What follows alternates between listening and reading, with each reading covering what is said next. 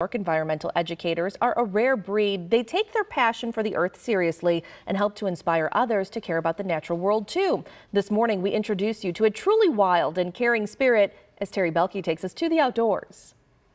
Wild spirit education has been in flight since 1989. Founder Paul Farringer began as a wildlife rehabilitator while also doing some outreach. Over time, the focus of the organization shifted to bringing nature to the classroom. We decided that we could better our mission by doing environmental education. The rehab took so much time, so much effort, money, and so we slowly did the switch over to education. Wild Spirit now presents over 300 programs a year, reaching about 30,000 people. They visit schools, sponsor public programs, and even conduct citizen science projects. They use hands-on experience to reconnect kids and adults alike to Mother Nature. I see a definite need now to get kids especially, but even adults, out into nature. You know, our lives get busier and busier, and we've lost the connection with nature. Wild Spirit believes in getting people back with that connection. You know, understand that we are part of, the natural world. One of their most effective tools are their animal ambassadors. Among them are many wild birds that came to Paul to be rehabilitated. Though they can no longer live in the wild, they now serve a very important purpose. One of our beliefs is hands-on nature.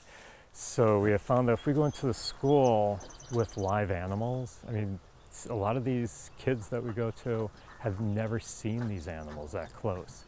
So it does make a difference to have the live animals with us. Wild Spirit not only guides the young, they reunite the not-so-young with past experience. They're one of the few to take their knowledge into senior homes. These are people who can't get outdoors anymore. They are in wheelchairs or they use walkers.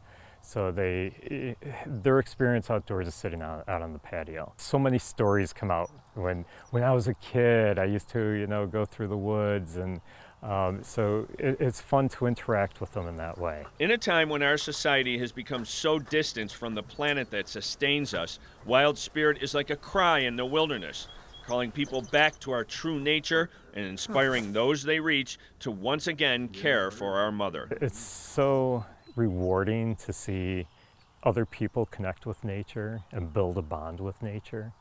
And I've had students, that I've taught at programs year after year, and they come back to me as, young adults telling me, you made a difference. Reporting from Delavan, New York, taking you to the outdoors, I'm Terry Belke.